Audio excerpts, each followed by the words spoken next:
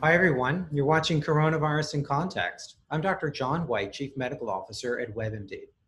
Today, I'm delighted to be joined by one of the world's foremost authority on ethics, Dr. Arthur Caplan, Professor of Bioethics at NYU Langone Medical Center. Dr. Caplan, thanks for joining me. Thank you for having me. I have so many questions for you. So I'm gonna start off with something that you wrote for Medscape. You talked about if you refuse to distance, you should bypass care. Not that you don't get care, but you're not first in line. So you're a bioethicist. Some people may say, Dr. Caplan, that doesn't sound ethical. You treat who comes in the door. So walk us through your thinking. So it's obvious that medicine prides itself on treating everybody. Mm-hmm. Sinners, saints, whoever it is, we teach, and appropriately so, that you shouldn't discriminate against anybody, even if they brought their injury on themselves. We try to treat suicides.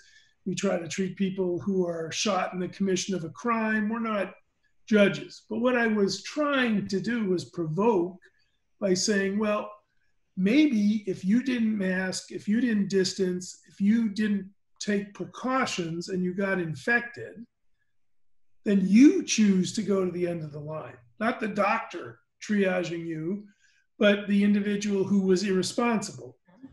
Now, do I really think that's going to happen? No. But what I was trying to do was point out that freedom has consequences. You don't just get to do what you want normally. So you ought to think hard.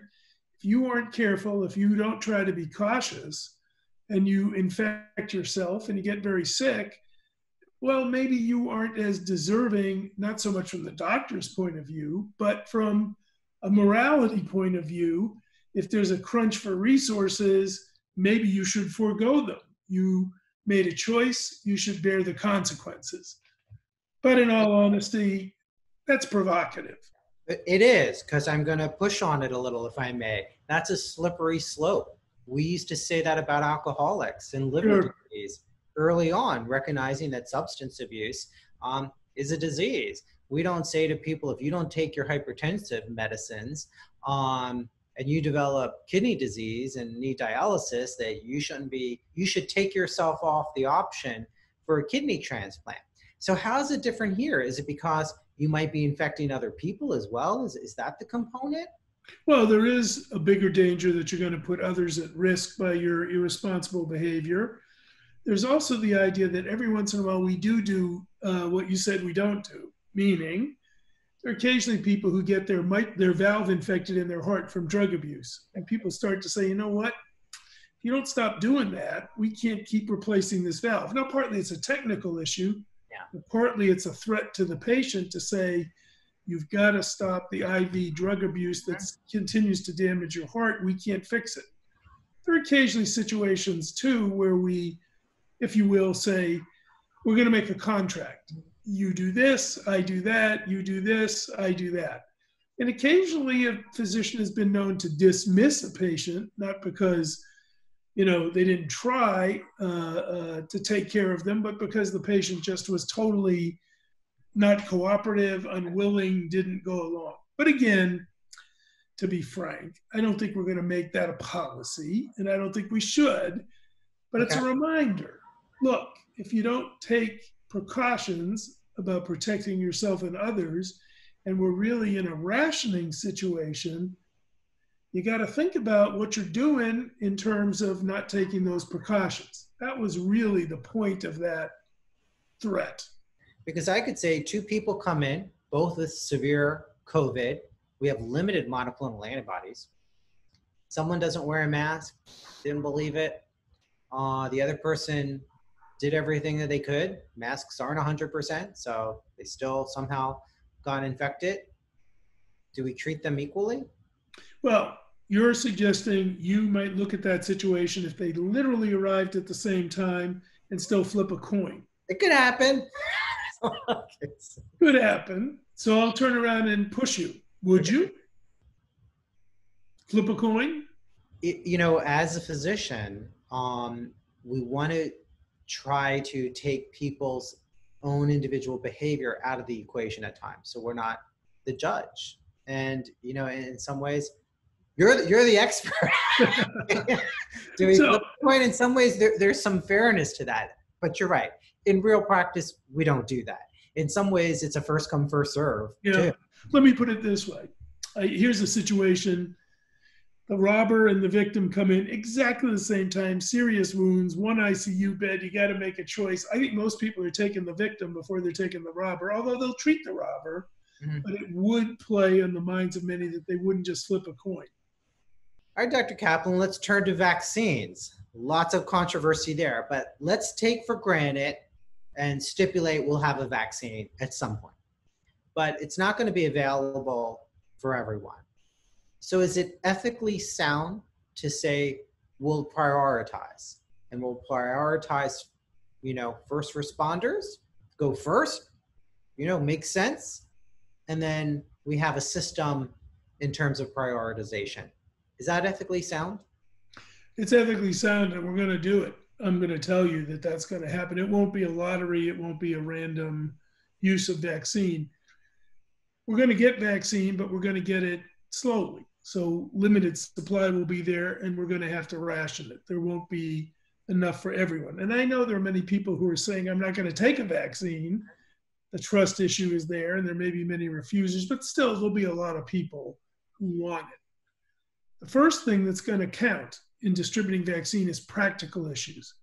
Some of these vaccines, not all, but some require a lot of refrigeration, serious refrigeration. Already right now, do. Yeah. Special handling.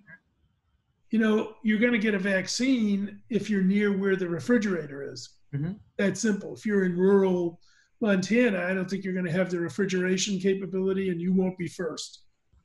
So it's more likely that a practical variable, where did the vaccine ship to? We're hearing that each state is going to get an allotment. And I'm not sure how that's going to work out, because some states are going to have bigger needs than others. Are we just going to give the same number of doses to Oklahoma mm-hmm. as we give to New York, and their big population different? I don't know. So we have to work that out. Mm-hmm. But to the core of your question, after we get through the practicalities, I think we will see people at greater risk probably lined up first to accept or get vaccination before others. That may be the elderly. It may be healthcare workers who are exposed more. We've seen a lot of breakouts in meat packing plants. Got to have food. Looks like the conditions that they work under are pretty tough for controlling viral spread. We've even seen it in some poor African-American neighborhoods, seen it on some poor Indian, Native American reservations. So I think there may be decisions made based upon who's most at risk of dying. And even if we say healthcare workers first, I don't think there's going to be enough for them. One thing to remember is, and you know this, a healthcare worker is a doctor, is a nurse, but it's also who cleans the room, who does the laundry, who provides the food, where's the security. Somebody jokingly said to me, aren't you going to vaccinate billing? So, you got to have the place work. And turns out that number of Americans employed in healthcare service delivery, it's a large number, at least 10 million or more. That's a good point. Let's talk about the physician-patient relationship. Many people consider communication sacrosanct, like you would with your priest or rabbi. But there's been many people that have been talking that we deserve to know the health of the President of the United States, and that the President's physician needs to tell us what we want to know. So is it different if you're the president? Because that's still his position. So are people right? Is it ethical to disclose more information about the president than he might want disclosed? I'm going to surprise you and say the ethics are on the side of the president. The president is a patient. President has all the rights that patients get, doesn't forego any of them or waive any of them because he became or she became president. All the codes of ethics say privacy first, AMA, ACP, you name it. I've looked at them all. They're all clear. HIPAA says don't share information unless you're caring for the person, so they need to know, or unless you're billing the person, which is a peculiarly American addition. So I think everything lines up legally and ethically on protecting the privacy of the president. I don't agree with that. I think we should build some exceptions into the law and say, if you're a president or vice president, you have an obligation to give out more information. The public has a right to know more about your ability to function in the office. If there's any reason to think you're impaired, if there's any reason to think you can't do the job, I don't think we actually care whether the president has athlete's foot. Mm-hmm. The president had a stroke and they didn't want to tell us, and decision-making was going into other hands. I think the public should know. So I favor. Is it ethically wrong? Because are we really treating the president as an individual? Are we really treating the office of the president and the person who occupies it? That could be different, couldn't it? It should be different, but I think unless we built in exceptions, for example, for privacy, if it's child abuse, mm-hmm. if it's elder abuse, there are certain reportable diseases that you're supposed to tell third parties about. And I think we should pass a law that says presidents and vice presidents, because of who the office they hold, their doctors are obligated to tell more, even if they don't want that information shared. But as it now, you think it's ethically appropriate and legally appropriate not to disclose anything that the president or whoever else doesn't want. And that's the end. I do. And I think the other problem we have is we're not requiring standard physicals of candidates for president and of people in office every year. I would like to see an independent board created, not just to handle the president. Like a life insurance board, like a life insurance. Well, something like that. Not just when the president gets COVID, but how's the president doing generally? Any cognitive decline, anything that's impairing, again, the ability to do the office, have it appointed by the National Academy of Medicine or some nonpartisan group, and let them give us a report every year on the health of the president. But why doesn't it matter for the president or a senior official if the doctor is being paid by taxpayers? There's a little bit of a difference there, or not? It doesn't matter? I don't think so. Again, people get paid by the taxpayer who are generals. People get paid by the taxpayer who are, other high government officials. Now, I think we have to think this through in a way that doesn't give up the presumption of privacy unless you have a pretty powerful reason to override it. And I'm ready to do that. Dr. Caplan, I want to ask you about the role of physicians, because you've talked about, I'm going to read from one of your articles, do doctors have an obligation to fight COVID misinformation? Why is that my problem? I got 20 other things to do. I'm here to treat the patient in front of me, not to manage social media. So why do you say it's our job to help fight misinformation? Well, I think it's because of the trust that people have in their doctors. They may say they don't like medicine generally, or they don't like the pharmaceutical industry, but when you ask people, do you like your doctor? Do you trust your doctor? The answer is often yes. Mm-hmm. And I hear that all the time. Yeah. That means in a sea of misinformation, the best source, the best corrective is the personal physician to the patient.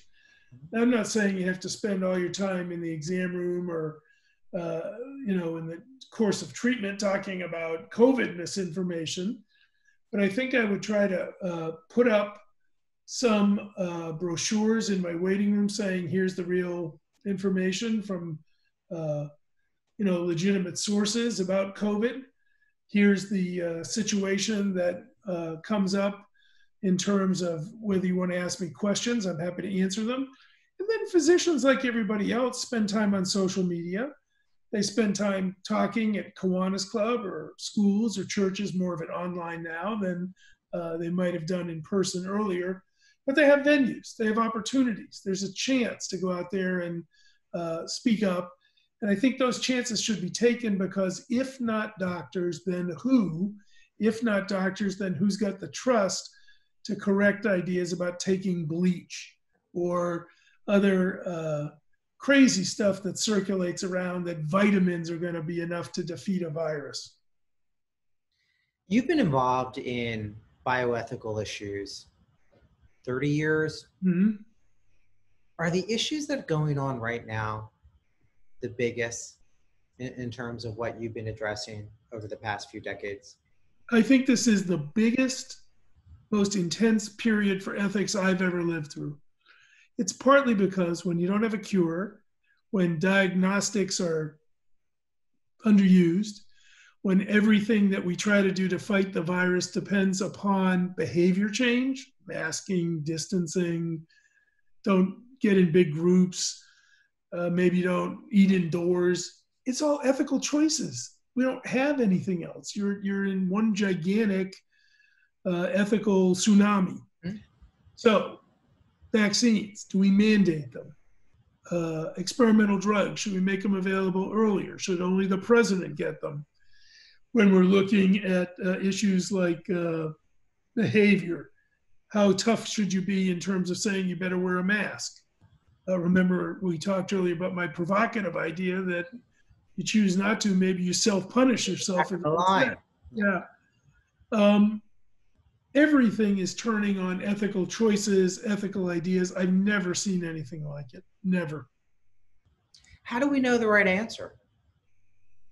Well, there are three things that I think get us to some reassurance.